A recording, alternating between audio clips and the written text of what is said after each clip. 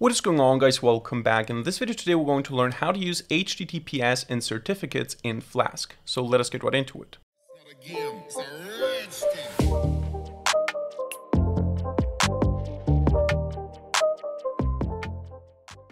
Alright, so we're going to learn how to enable HTTPS and how to use certificates in Flask today. And the first thing you need to do if you don't have Flask installed yet is you want to open up your terminal and you want to type pip or pip3 install Flask.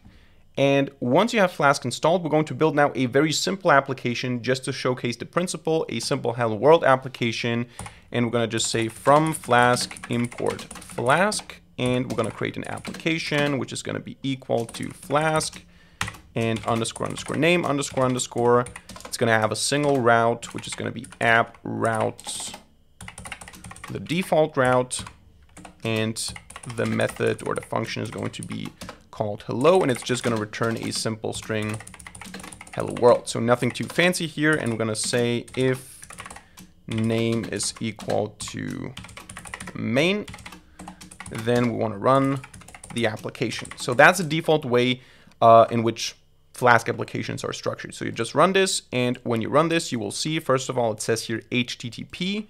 I can open this, and in the browser, it opens the website with Hello World here. And if I now try to add HTTPS in front of that to basically use a different protocol, it tells me here secure connection failed. It doesn't say that there's a potential risk. It doesn't show me a warning that I can just accept. It shows me it doesn't work at all because I'm not using HTTPS. There is no certificate that I can be using here. And this is what we're going to learn how to do in this video today. How can we use a certificate in the Flask application to enable HTTPS? Now, a very simple way to do that just for testing purposes, if you want to work with HTTPS but you don't have a certificate yet, is you can just say SSL underscore context equals ad hoc. And this will then just use a dummy certificate to enable HTTPS. You can see here it is enabled now, and it tells me there is a potential security risk. I can just accept it and continue, and you can see now I'm using HTTPS. And I can click on this here, I can check the connection, I can get more information and show the certificate, and you can see it's a dummy certificate. Yeah, so it is a certificate, but it's not really a certificate. Now, actually, there are two ways to do this. There's one way in which you will actually do this, and there's one way that we're going to do here now for the sake of simplicity to showcase the principle. We are going to use a self-signed certificate, which means we're going to create our own certificate and our own key on our system using OpenSSL, and then we're going to provide the certificate and the key to the application, so to Flask. In reality, what you would do is you would have to have a domain name. You would have to go to a certificate authority, certification authority, so to a CA. You can get a Let's Encrypt certificate, for example, for free, and you would have to then install everything, set everything up with a certbot. Maybe I'm going to make a video in the future about this, showing the full process on an actual web server. Today, we're going to just keep it simple. We're going to generate our own certificate and key on our system using OpenSSL, and then we're going to pass them here as a context.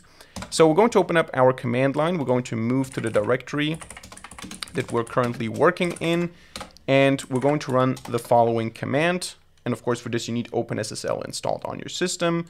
You type OpenSSL and then rec-x509-new key RSA and then 4096-nodes-out, and now you want to specify the name of your certificate. In my case, I'm going to go with cert.pem, and then we want to say -keyout, and now the name of your key, in my case key.pem, and then -days, how long should this certificate be valid? I'm going to say 365 days, so 1 year, and then you can just click enter.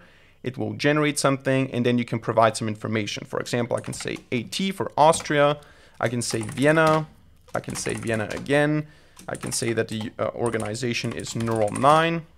I can say it's the video department. And I can say it's again Neural 9. And I can say it's server@neural9.com for the email. And then I have my key and my certificate. And all I have to do now to add this to the Flask application, so it's actually there's actually a certificate running on the server. This particular certificate is, I have to say SSL context again equals, and then a tuple, and the tuple will contain cert.pem, so the path to the certificate, and then also key.pem. And actually I have 2 times SSL context here. So this is how you do that.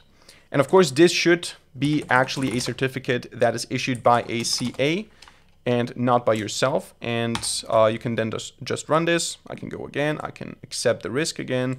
And now you will see when I click up here that the certificate is actually going to contain the information here. Now, again, it's still self-signed. It's not issued by a CA. You will always get the warning that it's a security risk, so you don't want to have this actually on your server. But you can see the information is in here. Neural 9, video department, server at neural9.com, Vienna, Austria.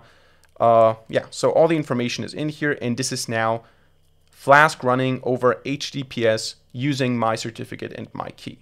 So that's it for today's video. I hope you enjoyed it and hope you learned something. If so, let me know by hitting the like button and leaving a comment in the comment section down below. And of course, don't forget to subscribe to this channel and hit the notification bell to not miss a single future video for free. Other than that, thanks much for watching. See you in the next video, and bye.